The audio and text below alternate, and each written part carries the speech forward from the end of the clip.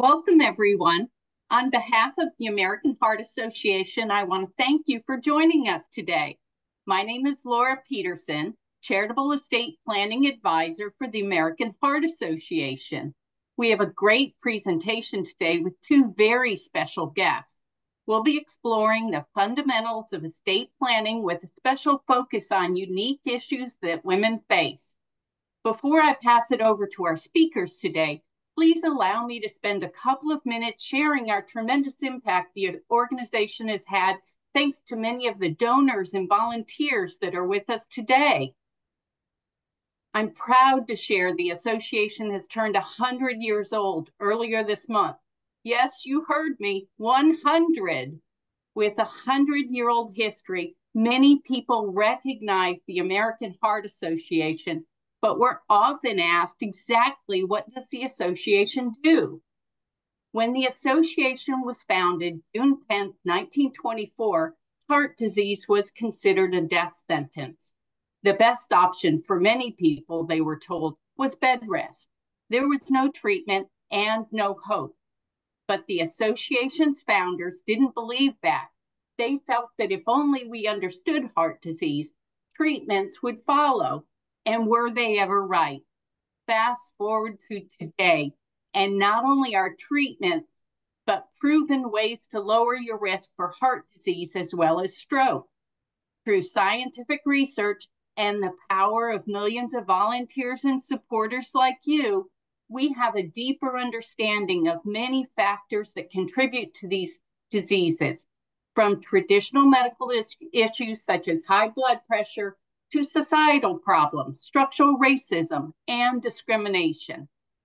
And there's no letting up in the next 100 years. We're not just a charity. We're crusaders and innovators and scientists and partners. We're excited about the impact we'll make over the next 100 years as we remain devoted to a future of health and hope for everyone everywhere. So again, thank you for being here today, for being part of our history and for being part of our future. Before we get started, I just want to cover a couple of quick housekeeping items. Today's webinar is for informational purposes only and is not intended to provide legal or tax advice. I'm sure many of you have attended a Zoom webinar over the past few years, but just a friendly reminder that you control your view. Simply use your mouse to drag the slide bar in the middle of your screen. Go ahead and give it a try. While you do that, I'll point out a couple more of the webinar functions. Although we can't see or hear you, we do want to hear from you. If you have questions, please use the question and answer feature on your screen. Following the presentation, we'll have a live question and answer session and answer as many questions as time permits. Right next to the question and answer button, you have the option to show captions during the presentation.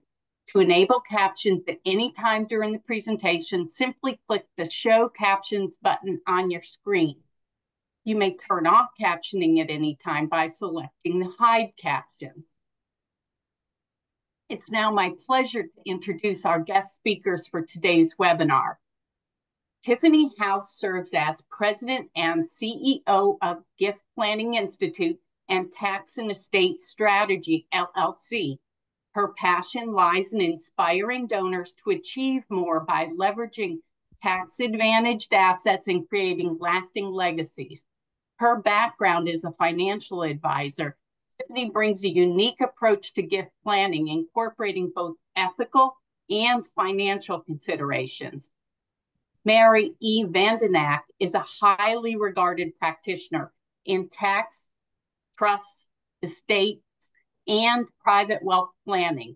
As a partner at Duggan and Birch, she manages the Omaha, Nebraska office. Mary's expertise extends as asset protection planning, business succession, philanthropic strategies. Mary's diverse clientele includes business owners, executives, real estate developers, healthcare practitioners, and tax-exempt organizations. We're incredibly grateful for both of you joining us today. To get us started, I'll pass it over to Tiffany.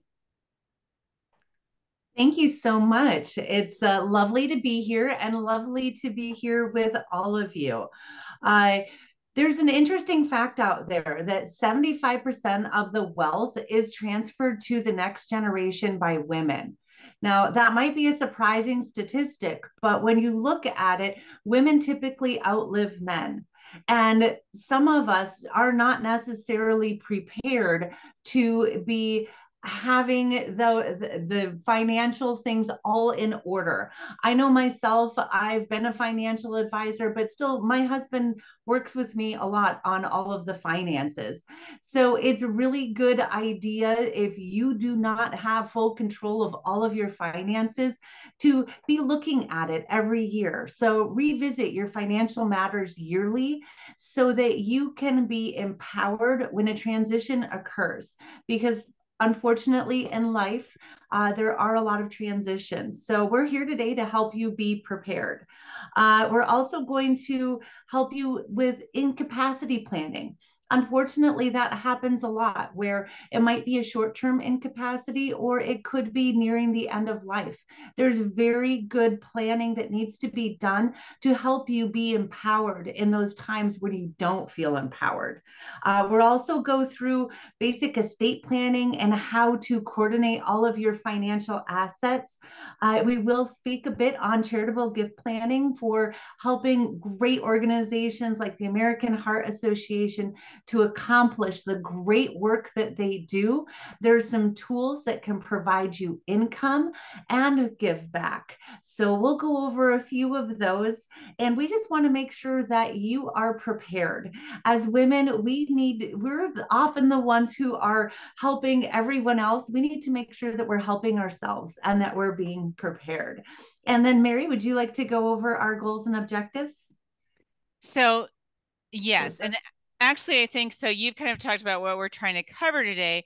And what I just like to say is I'm not going to go through each of these individually, but what's really important when you're working with your planning process is to actually make sure, and I always say is make sure that you're working with an advisor. I know I'm what I call an objective-based planner, so there's not one plan that works for everybody. It's what really matters to you. And these are just some of the goals and objectives. And sometimes when I ask a client, hey, what are your goals and objectives? They're like, oh, I don't really know. Some people want to some people are worried about saving every possible dollar of tax. Some people don't care. Some people are very focused on their charitable giving and all of those different things. But the key point on this slide is really simply making sure that you are working with a planner. And I kind of say, if your planner isn't asking you about your goals and objectives, then reconsider whether that's the right planner for you. But that should be the first step in the process. And before you even walk into a meeting, I think like sometimes if you're working with the financial planner first, a lot of times they are actually really good at that. Sometimes when you get to the lawyers, sometimes, and that's, what I do is some of us are just like, oh, this is the basic plan that we all use. And I think it's really important that you find an objective-based planner. So one thing I'll add to that is everybody's situation is so unique and so different. So it is really key to define your goals and objectives. And so on this next slide, we're going to talk about how to maximize wealth. And so I think, Tiffany, like your comment is some people now, I've been on my own, so that's been my thing to learn and have done a lot of education. But I think whether somebody's in a relationship or on their own, learning how to maximize wealth is so important. And I was just hoping you would speak to this a little bit. Sure. Well, it's always good to be proactive. And when we're in times like we are now with such high rates, with inflation getting so high, if you're not planning with your money, if you're sitting on the sidelines just in cash or not necessarily taking a look at it, you could be losing money with inflation where it is today, especially. So it's great to optimize your tax efficiency, making sure that you're choosing the best assets to utilize to sell and when you need them, especially when you move into retirement. You want to make sure that you're considering that. Again, goal planning. It is so important to have clear and concise goals so that, I've had clients who say, I want to leave my kids as much as possible. I'm building my wealth for my children. I've had other clients who say, I want to die with nothing. That would make me the happiest thing out there. So having your goals will help you determine how to do your budgeting, how to save and invest. It's also really good to diversify. So having different levels of income coming in can be very helpful. We're going to go through some tools, one of them called a gift annuity, a charitable gift annuity that is not market correlated, but can provide you income. So sometimes it's good to look at some of those different options.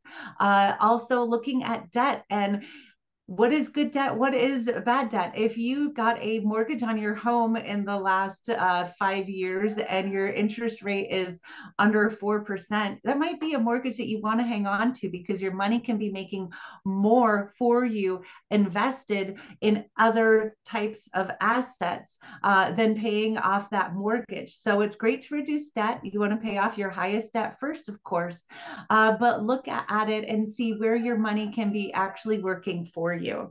Asset protection is key. You want to make sure that your assets are protected. And we'll get into that with estate planning and how you can accomplish that with a good estate plan. And we all need to continue to educate ourselves and to have good advisors around us that we can trust that keep our fiduciary needs at top of mind. Tiffany, thanks so much. I have to tell you that I'm a person who has like a 2.1% mortgage and I have trouble not paying it off because I really hate debt. And so my brother talked me into like, hey, Mary, put all of this. He's actually a wealth strategist. She's like, put all that cash in a fund and you can cash out the growth every year and then put that payment on auto pay so that you resist the temptation to write a bigger check every month. And that really worked. Well, let's talk a little bit about how what we do kind of goes together and that estate planning and wealth maximization really and truly work together. And I did put asset protection at the top of this list because I think it's sort of people think about estate planning, and I really think that word should be used as life planning rather than estate planning, because if it's an estate, you're dead. And what really matters more, in my opinion, is well, I'm still alive. And, when I'm dead, sure, I care, but I actually care a lot about what happens while I'm alive. And I think one of the most underutilized and people are, really could use more education and asset protection. And there's a lot of simple ways. For example, even to the extent you have an investment account, you could simply wrap an LLC around it. And it might be an estate that's not your own state and doesn't have any state income tax. Like we use Wyoming a lot of times. So there's little simple strategies like that, which by the way, also can have some potential income tax benefits, which I don't really have time to go in today. But that is the next topic, is tax minimization. So an estate plan isn't just about, hey, here's a trust and will and what happens when I'm dead. But let's look at particularly, let's say you're somebody who does like to make charitable gifts and the American Heart Association is extremely important to you. So let's say you're not subject to the current 13.61 million estate tax exemption, then maybe we look at a more of a giving plan during life, things like that. Probate avoidance, I will tell you that there's a lot of lawyers who make good money on probate. There are some states that are starting to say, yeah, you know what, really not avoiding probate is malpractice. There's no reason really to put people through probate. Now, I'm going to just tell you, I've heard all the reasons why people say you should go through probate. I would respectfully say probate avoidance is something that you should. I'm a fan of the revocable trust versus using TODs, but there's a lot of diverging opinions on that. And if I could on that, just to clarify probate so that everybody has a good understanding, when you haven't made a plan, the government will make a plan for you. And when it comes to estate planning, I know estate sounds like a big word, but all of us have an estate. If we have any assets, if we have a home, if we have a car, that's our estate. And so when you hear estate planning, like Mary said, it should be life planning, but really, don't get intimidated by it. Don't think that it doesn't include you, because it does include all of us. And if we don't create an estate plan for ourselves, the government has one. So if you don't have things in a trust when you pass on, any assets over 100,000 or 75,000 in two different brackets, but assets over that then have to go to the courts. And the courts are going to go through and determine how they are going to be transitioned. And you could have written a will, and the will is going to dictate, and the courts are going to take a look at that. But attorneys get involved, fees get involved. It's public. People can see what you have. And it looks, Laura, like you have a question for us. Thank you for letting me jump in, Tiffany and Mary. We do have a live question that came in. Do you believe that all heirs should be treated equally? Okay, that's a totally loaded question. And before we answer that, I just want to follow up on one point on the probate avoidance, because so I think, Tiffany, you were talking about two topics. If you die with no will, you die intestate, and everything does go through a probate, and the state that you live in decides where your stuff goes. But if you do only a will, you will still go through a probate, and 2 to 3% of your estate goes to attorneys plus other expenses, which can be avoided with the trust administration. As far to whether beneficiaries should be treated equally, that's a big go back to slide 1 on objectives. What is your family structure? What, is, and there's ways to treat family members and beneficiaries equally and unequally in the same time. And what I will tell you is, when somebody is incapacitated, that the person who shows up and provides care is valued and should be valued. Because I can tell you that I see that every day, and the kid who's around taking care of mom or dad and the other kids get upset, but it's a lot of work. So it's a question. The other place, which is the next on my list, that becomes an issue, is business succession planning. What if you have a business and one kid is involved running it, building the value of that business? The other 3 kids are off doing other things. Should they all get an equal share of that business, even though kid number 1 is the one actively involved in growing it? And there's no right answer to that. It could go either which way. So I think that's a very fact-based question that goes to, what are the client's objectives and family facts? Did you have any other thoughts on that question, Tiffany? Yeah, I have seen that. And when you're going to leave a child out and not be equal, you need to be very careful in your planning, because the last thing you want is to have that child that it was unequally gifted to, or an unequal beneficiary, is having them come at their siblings and creating family acrimony when you're incapacitated or no longer here. So I had an interesting case. I had a client who had a dermatology practice, a husband and wife, and they had 3 sons. The oldest son, literally, there was something called Shoegate. They were in a fight with him about the grandson, who was a runner, and he got mad at them for buying his son shoes. And so they don't get along. What we did with them is, they didn't leave him out of their estate plan. They left it equal in their estate plan. But when we sold their practice, we used a charitable remainder trust, and we added, they were then able to get income for life, and we added a term of years of 20 years for their two good sons, and we left the son that was not in favor out of that plan because that was an irrevocable trust and he could not go after that. And the reason we were so afraid of him coming after it, anyone could do it, but he was also an attorney, so they were able to create that inequity, utilizing some good planning where they're not putting their other two sons in jeopardy of their brother coming after them after the fact. So if you're going to do it, do good planning. And I've even recommended to people, if you're going to leave a kid out or all the kids out, go back and sign your trust a few different times so that you can show that that was truly your intentions. Well, and work with a good attorney. And can I just make sure you guys can hear me? I had a slight sound. Okay. I can hear you just fine. One of the things is, like, what we do is we create good documentation of testamentary intent. But I also suggest, like, another item on this slide is family harmony, is communicate with your family members about what you're doing and why. A lot of people don't want to do that, but you do prevent a lot of family harmony. So I do want to just say incapacity planning. I think I've kind of hit on that. I think incapacity planning is as or more important than sometimes the trust or will. Again, even if your family members fight afterwards, you are dead. And you don't want that, but I'm like, okay, but if you are incapable of taking care of yourself and you have some wealth and, you know, that incapacity plan, we're going to talk about this a little more. And I asked Tiffany to cover a couple things specifically that she will. So we'll come back to that.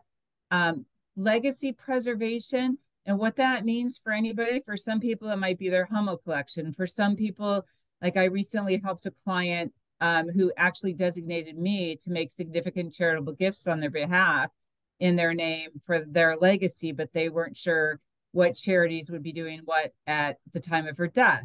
But thinking about, does that matter? And sometimes it's a matter of preserving legacy in the form of just information about the family that there's a lot of services to do. The most important thing is have a professional team of collaborative advisors. There is nothing useful about having advisors who don't talk to each other and don't get together in the same room, because then it's like they go see Tiffany and they say, oh, Tiffany, you know, blah, blah, blah. And Tiffany's like, what was Mary thinking? And then they come see me and I'm like, well, what was Tiffany thinking? But if we get on the phone, we're on the same page. So I'm big about having meetings where all of us are involved. And I would just tell you that you will be much better served by bringing the minds into the same room. One of the things in the planning, and this is something, and I know Tiffany's not currently doing the financial planning, but when, you know, I'm doing the legal side of the estate plan, it's hugely helpful to have a detailed inventory of your financial assets. And we're not going to go through this stuff at all line by line, but it's just a matter, this is a list that you can take a look at, that you should gather. Some of the things, you know, if there's any premarital agreements, if you owe a former spouse, you know, who is still having to sign off on real estate, it's important for us to know if you have long-term care. And fortunately, I'm really blessed to work with fabulous financial advisors who almost always are able to kind of spoon feed us some of the information to help us with this planning. The other thing is the non-financial assets. And a lot of times the planners, and I know Tiffany in her work spends a lot of time helping families just kind of navigate a whole lot of issues, but is gathering family information, talking about family business, the relationships, like, you know, the question that we were asked about, you know, whether you can do different things for different beneficiaries. What are those interfamily relationships? All of these being really important to talk about. So I want to talk about what the basic estate plan looks like. And so your key tools really are these categories. There's a lot of other fancy tools that you can add in, but the basic tools are irrevocable trust. And that's, you know, the thing. And I have to tell you, I've written a lot about why should you consider irrevocable trust. And anybody who's listening to this webinar, if you want to copy that, I'm happy to provide it to the American Heart Association and they can distribute it to you. So, but it's a great way to help you protect assets, to avoid the probate that we talked about. And then to the extent we use a irrevocable trust, we have this little thing called a pour over will. And all that that really means is that, hey, if for some reason I didn't get all my assets titled in trust, like everything I own, my house is titled Mary Vanden Eck as trustee of the Mary Vanden Eck Living Trust. But if I miss something, I have a will that says, oh, by the way, everything goes into my trust anyway. Healthcare directives, I'm going to tell you that sometimes people see these as a form. I'm a person who does deathbed advocacy and act as guardian and as healthcare power for numerous clients. For some reason, I have the strange gift of being good at a deathbed. This is one of the most important things that you can talk to your advisors about and make sure you have in place. And then there's your legal power of attorney, which is also, so those are kind of your 4 basic tools that you want to have in place. There's, and again, a whole lot important. Yeah, and I was just cool. going to hit on the fact that those are, it's very important to have that planning and to have it coming from while you're in life and you can think through it. And I always like to think of it as kind of ruling from the grave. How do you want things to come about? And I'll share personally. So I have a revocable living trust, and I have a daughter who is a bit wayward. My oldest, I have 3 daughters. My 21-year-old is dealing with some addiction issues. And so we put things into our trust to protect, so that if we're no longer here, we can then have some control in the future. So it's very important planning to do. And I'm just going to acknowledge I have a wayward son. And so I'm grateful to be in the business because, gee, I can edit mine. So, also the trust, the revocable trust, typically you name yourself as trustee of that trust while you're alive. So again, I have a trust. It's Mary Vanden Eck as trustee of Mary's Living Trust. And by the way, you don't have to name it after yourself, and it doesn't have to be created in the state that you live in. People sort of assume that, but those are questions to ask. What happens is if I become incapacitated, then I have a successor trustee. That successor trustee can step in and deal with my assets, make sure that I'm covered and taken care of. While you can also do this to some degree with a financial power of attorney, I will tell you that the revocable trust is is very much a stronger tool than just having a power of attorney in place, because a trust will never fail for the absence of a trustee.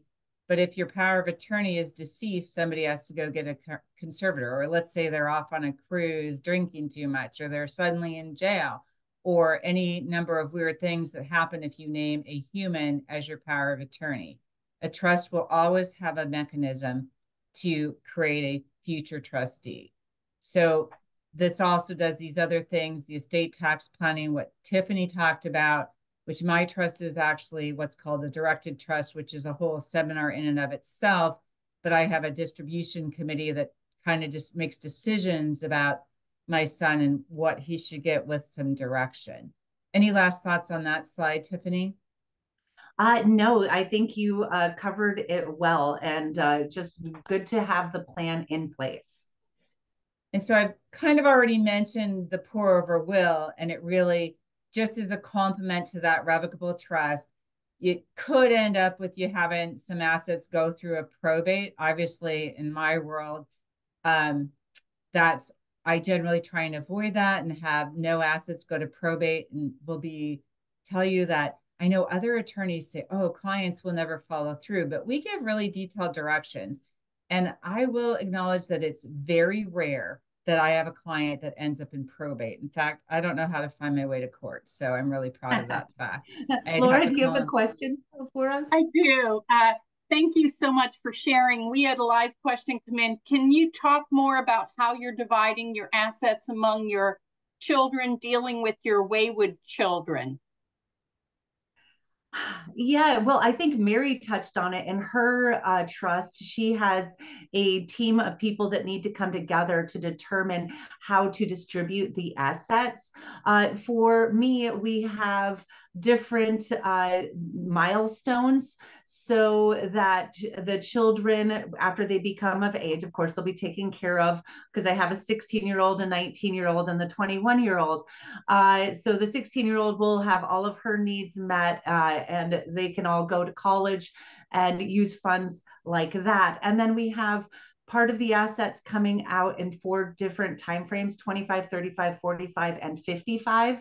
And we chose a corporate trustee so that it's nobody in my family or my husband's family that needs to make the decision or have my daughter come after them and try and persuade or get some funds ahead of time. But because we have 3 girls and girls can be a little competitive, we wanted to try and make it as equal as possible but spread it out over time. And if there is addiction, if there's an ongoing problem, then the successor trustee can make the decision not to distribute the assets. But we didn't want to give, so the successor trustee has some powers, and it sounds like Mary's team of distribution people have a lot more power. You can choose, and that's what you can do with a good trust. So I'll give a slightly different scenario that might be useful. So I historically, it was really common to use those distribute 1/3 at 30, 1/3 at 35, 1/3 at 40. I'm an asset protection expert. So I started saying to clients, and I will just share this story briefly. I had a very successful 55-year-old executive in my office with his mother, and we were working on mom's estate. And he said, please explain to my mother that she needs to leave my inheritance for me in trust. At that time, I was a much younger attorney. I'm like, what are you talking about? You're very successful. And he looked at me and says, Mary, exactly. I'm a litigation target, right? And so I started doing this planning, which has become more common, which says to the extent that you're going to give the assets outright, consider the possibility of asset protection. Because if I create a trust for my son, that's what's called a third-party trust. I've created it for somebody else. It has fairly good asset protection. But a lot of people, there's these trusts called domestic asset protection trusts where I can go up to South Dakota, Nevada, Delaware, Tennessee, and various other states and create a trust for myself. Those are self-settled asset protection trusts, much less likely to help. So if I say, give your children a gift that they can't give themselves by considering putting their trust in life and leave their stuff in trust for life, instead of deciding what age they get the assets, decide what age they get to be trustee. Because the minute they're trustee, they can just get rid of the trust. But I will tell you that 98% of my beneficiaries, when they're the trustee and I explain the benefits, by the way, if you leave this in trust and you get divorced, your spouse can't get to it. By the way, if you get sued, the litigants can't get to it. And by the way, if you get disabled, this is a pot that will be available to you. So they have good access to it. They're the trustee. And we have certain strategies that I don't have time to explain to provide that asset protection in trust. So for my son, that's what I have as a trust for life at a point that he can become trustee. I do equal shares. I think that's important, that you don't want to treat your kids differently. So when you have the one kid who's a little wayward, then you don't want to necessarily treat him differently and say bad boy. But if you can create these trusts flexibly enough to take care of the kids who are doing really well and protect the one who might be struggling. So that's kind of my thoughts on that topic. Okay, so let's talk a little bit about what a financial power of attorney is. And this is a document that says, hey, if I, for some reason, can't act, although it can be durable, which means they could act now. But what we have is I am the principal and I name somebody who's called an attorney in fact, and they can make certain financial decisions for me.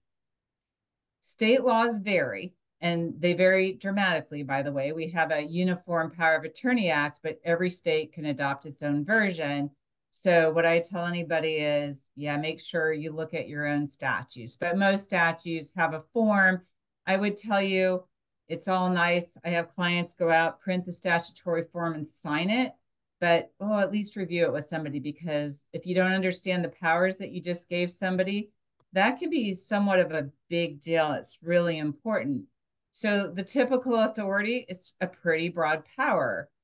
And you have, again, there's certain powers that you have to say. So I always tell people, why is there the power of attorney? 6 pages long. Well, because the first line says, you have all the power that you can have under state law. But then what really happens is some court comes out and says, well, you couldn't have possibly meant that you really wanted to give that particular power. So unless this document actually says it, you can't do it. And those are often what we refer to as these hot powers that are gifting. Do you want the person you name as your attorney in fact? So if you're incapacitated and you've been making gifts to your children every year, do you want that power of attorney to be able to make gifts? That answer could be yes, it could be no. What matters is that it's a conscious decision. Do you want your attorney in fact to be able to create or amend a trust for you? And once upon a time, I'm like, oh my God, absolutely never give that power. And then I lived long enough to take care of dying clients and do deathbed planning. And I'm like, well, maybe that power should be there. Beneficiary designations. On the one hand, beneficiary designations, changing them is the most common way people interfere with testamentary intent. So you name a kid as an agent who decides his siblings were jerks. And so they change all the beneficiary designations and name themselves. And I've actually had several cases where that's happened. So I like to name co-attorneys, in fact, so there's accountability. But on the other hand, if they have beneficiary designations that are incorrect, incomplete, it's nice to consider that power. So the hot powers need to be considered. One other thing I'll say is that you should create one power of attorney with your attorney.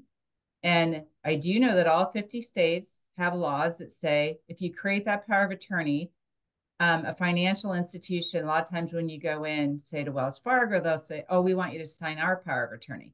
The answer is no, I have this power of attorney that I created with, because you don't want 10 different powers of attorney sitting out there. Any thoughts on that, Tiffany?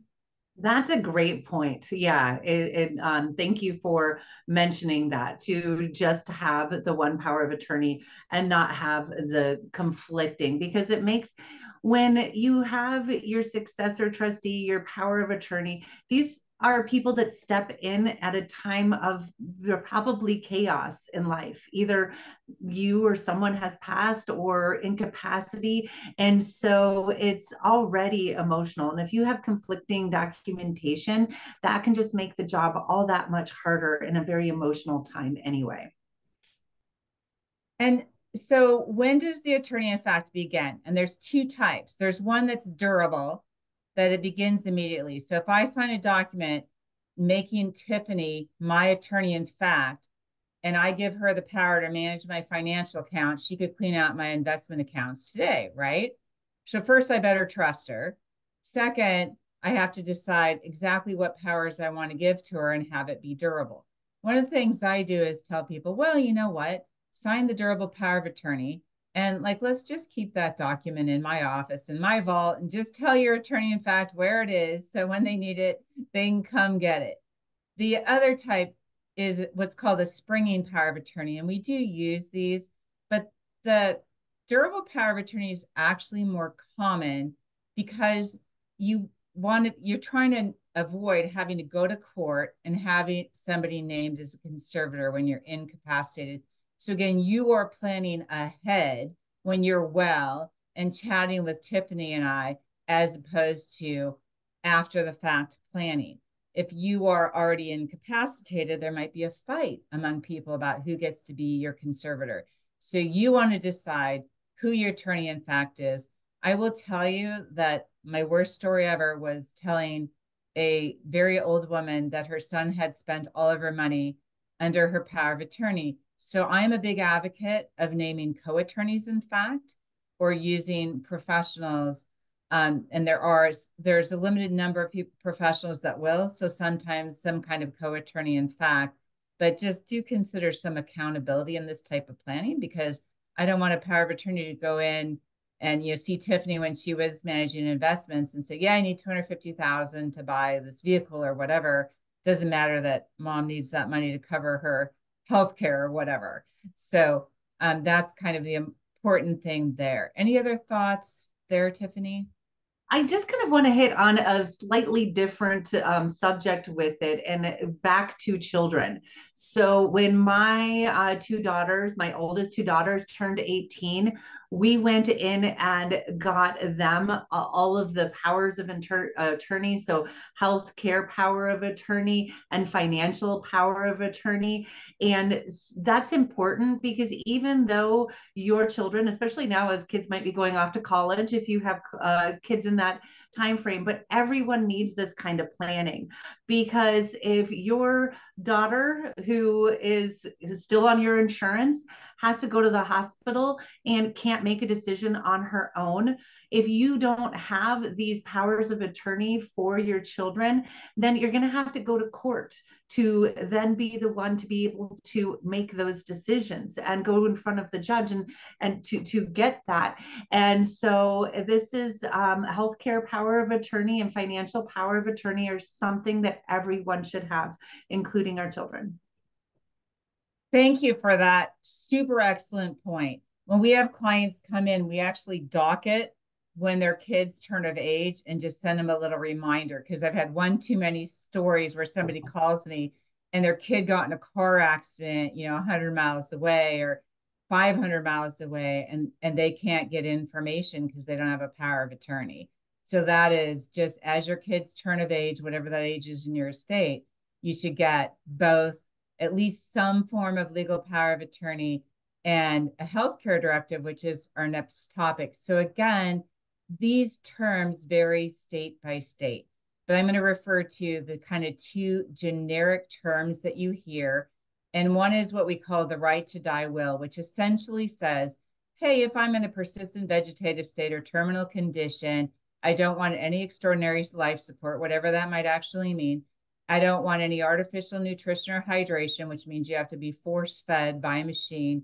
And I want total relief from pain, even if it shall shorten my life, which personally, having witnessed a lot of people dying, I'm like, I definitely want total relief from pain. So, but everybody feels differently about that. And so then but I'm just telling you, I'm not a big fan of that one-page document that says that, because I've never seen the healthcare profession actually care about that. I've served on the Uniform Law Commission, and there's a new act, which we'll briefly mention, that kind of takes into the fact that there's currently medical disagreement on brain death. And so the language is changing to, hey, if I'm unconscious and it's unlikely that I'm ever going to be conscious again, then, please discontinue support.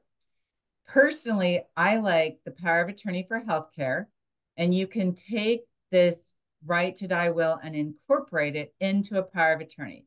So that says, so say I do want to say I name, and not my son, because my son would keep me alive forever. So I have a good friend who I have named as my power of attorney, is my attorney in fact for healthcare decisions. And this kicks in when I'm incapable of making healthcare decisions. I don't have to be incompetent or almost dead. Let's just say I was in a car wreck and I'm, unconscious. She can make decisions for me.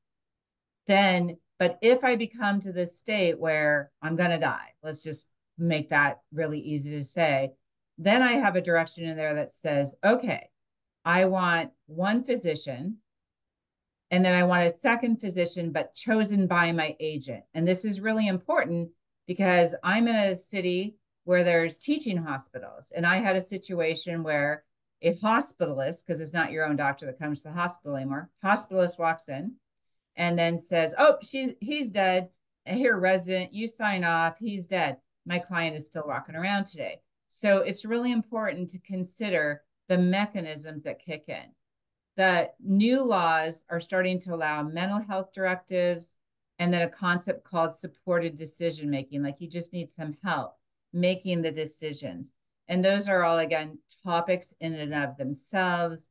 I'm sure either of Tiffany and I are happy to share additional information, but just trying to get you introduced to the concepts for today so that you know you're out there. Some states have a document called an end-of-life sustaining order, and you should inquire about that, because what really matters is if you develop a certain condition, what you want or don't want for that condition is going to matter at that time.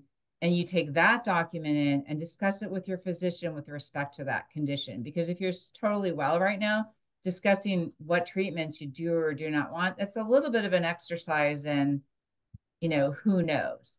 So those are kind of some of the concepts in this area. Any thoughts there, Tiffany? No, thank you.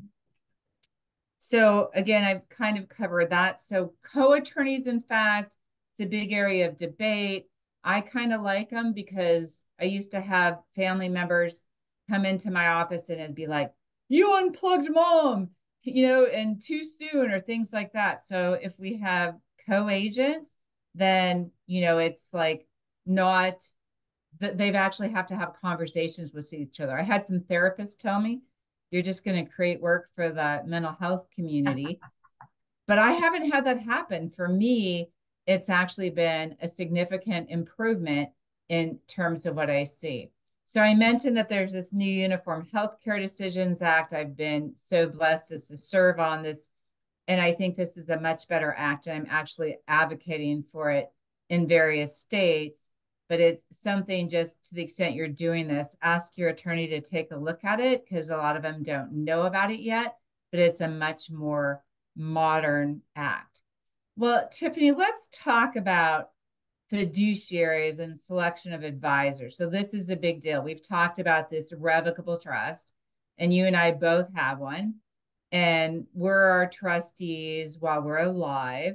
But then you, and I think you have a spouse that I heard you mention, so you're both gone, and now it's somebody, and you named a corporate fiduciary. So can you just kind of tell us, what does that mean, and why did you choose a corporation? So we chose a corporation. So we chose someone outside of our family, somebody who does not know our family, who will read the document and act from the document because of our wayward daughter. Now, for my healthcare and my financial powers of attorneys, those currently are, of course, my husband first, but then my siblings. And as you age, you want to make sure the people that you chose are still of capacity to be able to act. So as I get older, I'm going to want my children to be able to be the successor trustee or the successor attorney, in fact, for my powers of attorney, because they will certainly be there, but I'm waiting for them to just get a little bit older. I could probably make this shift now, but that's why it's really important to review your documents often, because who you choose is very important. And as Mary mentioned, you can have two people make the choice, but what if they don't really get along well? If I had my oldest daughter and my youngest daughter doing it together, that would not work. But my middle daughter and my youngest, they would come together great. So you have to consider personalities, who you can trust, and what their motivations might be at that time. So it's a very personal decision to make, and it can be different people for every document. My mom has me, we call it the pull the plug. My sister can make her healthcare decisions, but I'm the one who gets to determine when to pull the plug on her, because everybody knows in my family I have a lot of animals. I'm the one who'd be like, okay, it's time. So for different aspects of your plan, you can choose different people. And that's really important. And the one question I was going to throw at you was, let's just talk for a minute about the financial power of attorney. If we have the revocable trust and the investment accounts are titled in that revocable trust, successor trustee is going to act. So like in your case, currently you're incapacitated, spouse is incapacitated, that successor trustee is a corporate trustee, subject to a whole lot of rules and regulations. You can feel fairly comfortable that you're not going to be my client whose kid spent all the money on the Maserati or whatever it was. I'm being a little facetious. I think he paid off his mortgage, but at the end of the day, you're going to get cared for. Yes. And, there's another good point in here that I haven't mentioned about my trust is we have, so the three daughters, so instead of 33%, they're only getting 30% because we have 10% of our estate going to charity. And we chose 7 different charities to receive that 10%. And when we sat our kids down to say, kids, sorry, you're not going to get that 3 1/3%. They were like, oh, of course, we get it. We know how charitable you are. So you can create legacy beyond just your heirs in your documentation as well. And there's a whole lot of ways to do that. And we're going to kind of move along so we can talk about that part, because we're both chartered advisors of philanthropy. And so that shows that little cap behind her shows that we both love philanthropy. But just some other incapacity plan is to review your plan regularly. This is not something you should do, put on the shelf and ignore for 5 years. I suggest annual reviews. Make sure you look at long-term care, plan for the unexpected. And I always say most plans fail due to failure to implement. I'm working with a client currently who basically, and paid us quite a bit of money, to be honest, to do his trust and wills, but to date hasn't followed up by getting everything funded and into his trust. So it's important to talk about, okay, how do I implement it? And so I'm not going to go through all of these details about different ways to assets pass, but I know what I do in planning is I work with the other advisors in the picture. And what we do is make sure that we have every beneficiary designation and every asset title coordinated with the estate plan, so that to the extent you've put together a trust or will or whatever document, that all works. So some of the common ways that you do transfer, again, to a trust, joint tenancy, tenancy in common. Some states have this beautiful thing called a tenancy by the entireties, which is great asset protection. By the way, beneficiary designations, I give a whole presentation on all the ways that people screw up beneficiary designations. So, that's something to don't just fill it out online with whatever you think. I would talk to somebody who knows about it. And then funding revocable trusts. So again, I'm a big advocate of that. Is your trust funded, Tiffany, or is that an unfair question? No, it is funded. I will say I have had clients though that have come in, spent money on their estate plan. They feel all good, and we take a look at it, and there's no assets in it because they haven't done the funding. So you need to change your bank accounts. You need to have the title of your home and any of your other major assets. Mary mentioned putting assets in LLCs for asset protection. I'm a horse person. I own all my horses inside an LLC just in case. I'm in the middle of Scottsdale. Scottsdale, Arizona is great because you can have horses in the city. But if they get out on the road and somebody hits them and dies, they can't come at me. They can only go after what is in my LLC. So also making sure your LLCs and assets are titled to your trust is a key component of having an estate plan. So you just said my favorite term, use an LLC, it creates that asset protection feature of the planning. So coordinating the different types of assets. And on this slide, I've just used an example where sometimes people do like second marriage. So I'm going to give an IRA, but they don't cover in their documents exactly whether the IRA is part of their estate for this purposes. And I call this unintended consequences. So one of the things you want to work through with your financial advisor and attorney is exactly how everything flows. Get them to draw you a flow chart. And so we've kind of talked about this asset retitling. It can be daunting. There's a lot to coordinate. I always tell people, I used to say once upon a time, oh, it's easy. It's not easy. The first time you do it, it's kind of a pain. But once you're in the habit of doing, it's easy to continue and to follow through.